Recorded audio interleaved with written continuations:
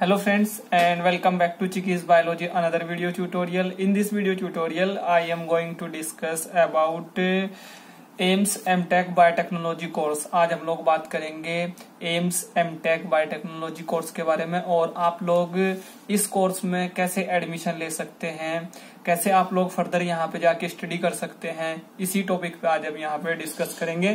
तो फ्रेंड्स, आप लोगों को क्या करना है, आप लोगों को इस वीडियो को स्टार्टिंग से लेके एंड तक देखना है। इस वीडियो को आप लोगों को बिल्कुल भी स्किप नहीं करना है, क्योंकि जो कॉन्सेप्ट या जो पॉइंट्स मैं आप लोगों के साथ में यहाँ पे डिस्कस करूंगा वो सभी पॉइंट्स जो है हमारे वो हाईली इंपॉर्टेंट है, हाईली क्रूशियल है। तो आप लोगों को उन सभी पॉइंट्स को अच्छे से यहाँ पे अंडरस्टैंड करना है।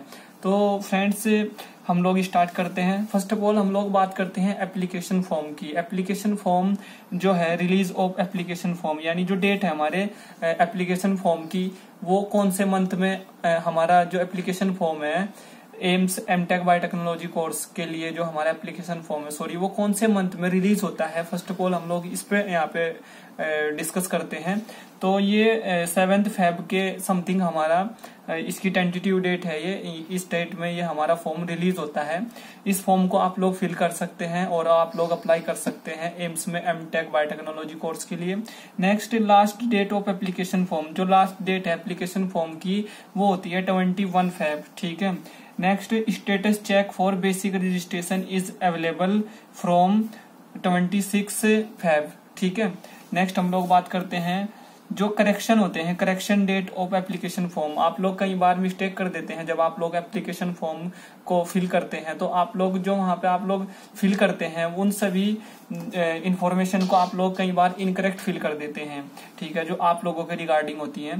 तो उन सभी जो एक तरह से जो आप लोगों के करेक्शन होते हैं, ठीक है, तो वो करेक्शन आप लोग कर सकते हैं। तो इसकी जो डेट होती है, correction date of application form, ये डेट होती है 27 Feb to 6 March, ठीक है। इसके बीच में आप लोग करेक्शन कर सकते हैं। नेक्स्ट हम लोग बात करते हैं final status of form you will check, ठीक है। इसकी डेट जो है 11 March है, ठीक है। नेक्स्ट हम लोग बात करते हैं uploading of prospectus for AIIMS M.TECH biotech entrance exam. तो ये 12 March को आप लोगों को यहाँ पे अवेलेबल हो जाता है और आप लोग इसको चेक कर सकते हैं। नेक्स्ट हम लोग बात करते हैं generation of code for final registration, ठीक है। आप लोगों को फाइनल रजिस्ट्रेशन भी करना होता है। तो आप लोगों को जो कोड मिलता है, generation of code for final registration, वो मिलता है आपको यहाँ पे 14 March को आप लोगों को मिलता है, ठीक है।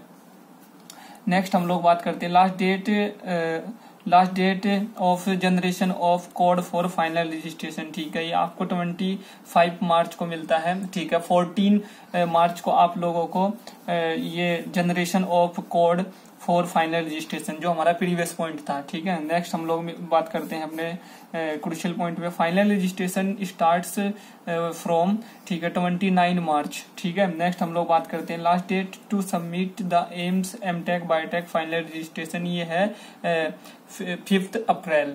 नेक्स्ट हम लोग बात करते हैं एडमिट कार्ड। एडमिट कार्ड आप लोगों को कौन सी डेट में यहाँ पे मिलता है। तो एडमिट कार्ड जो आप लोग डाउनलोड कर सकते हैं वो आप लोग कर सकते हैं यहाँ पे 16 मई को, ठीक है। 16 मई को आप लोग कर सकते हैं, 16 मई को आप लोग कर सकते हैं, ठीक है। तो नेक्स्ट पॉइंट पे बात करते हैं एंट्रेंस एग्जाम। एंट्रेंस एग्जाम जो है ये आप लोग 29 जून को आप लोगों का एंट्रेंस एग्जाम होता है और ये टेंटेटिव डेट है और जितनी भी डेट्स की मैंने बात की वो सभी टेंटेटिव डेट्स हैं, ठीक है। तो आप लोग उनको फाइनल डेट्स ना माने। नेक्स्ट हम लोग बात करते हैं रिजल्ट की। रिजल्ट जो आप लोगों का अनाउंस होता है, इसकी कोई डेट फिक्स नहीं होती है। तो ये आप लोगों का जब आप लोग एंट्रेंस एग्जाम देते हैं उसके कुछ दिन बाद ये आप लोगों का जो रिजल्ट होता है वो यहाँ पे अनाउंस हो जाता है। तो start of seat allocation and counselling process, ठीक है। रिजल्ट के बाद में ये स्टेप आप लोगों के लिए होता है, ठीक है। इसकी भी कोई डेट फिक्स नहीं होती है और इसकी डेट का कोई आइडिया भी नहीं होता, ये ऐसे टेंटेटिवली होता है, ठीक है। नेक्स्ट हम लोग बात करते हैं open round of seat allocation, ठीक है। ये भी इसकी भी कोई डेट्स का आइडिया नहीं है, तो इसकी डेट्स भी फिक्स नहीं होती, ये भी एक तरह की टेंटेटिवली डेट्स होती हैं। तो फ्रेंड्स ये बात हो गई कुछ इंपॉर्टेंट एंड क्रूशियल पॉइंट्स के बारे में। अब हम लोग बात करते हैं अपने फीस, ठीक है, fees of application form. Application form की जो फीस होती है वो कितनी होती है, इसके बारे में डिस्कस करते हैं।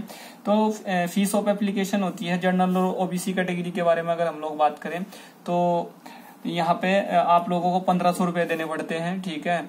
और ट्रांजैक्शन चार्जेस जो होते हैं वो अलग से होते हैं, यानी 1500 रुपीज आप लोगों को इसके लिए पे करने होते हैं, ठीक है। अगर आप लोग जनरल और ओबीसी हैं, एससी है, एसटी अगर आप लोग हैं तो आप लोगों को 1200 रुपए यहाँ पे देने होते हैं एप्लीकेशन के लिए, और आप लोगों को 1200, ठीक है।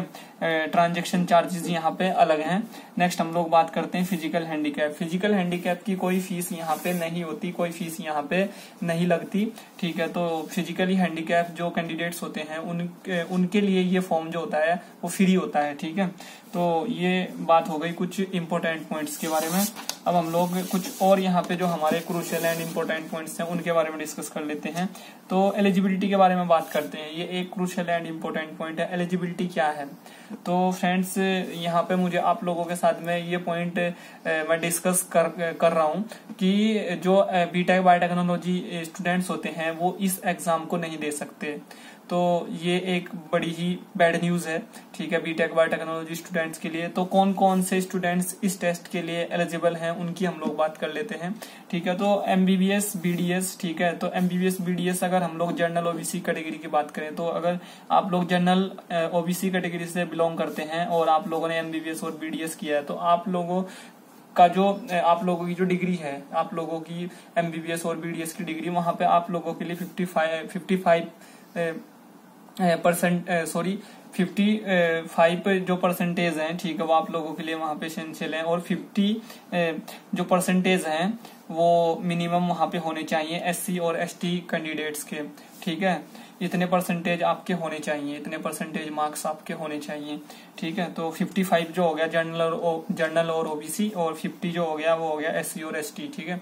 नेक्स्ट हम लोग बात करते हैं, अगर आप लोगों ने bachelor of veterinary science degree की है तो भी आप लोग एलिजिबल हैं इस टेस्ट के लिए। और अगर आप लोगों ने बी फार्मा कोर्स किया है तो भी आप लोग इस फॉर्म को फिल कर सकते हैं। आप लोगों ने अगर बीपीटी कोर्स किया है, बैचलर ऑफ फिजियोथेरेपी कोर्स आप लोगों ने किया है, तो तब भी आप लोग इस कोर्स को कर सकते हैं। आप लोग एलिजिबल हैं, यू आर एलिजिबल।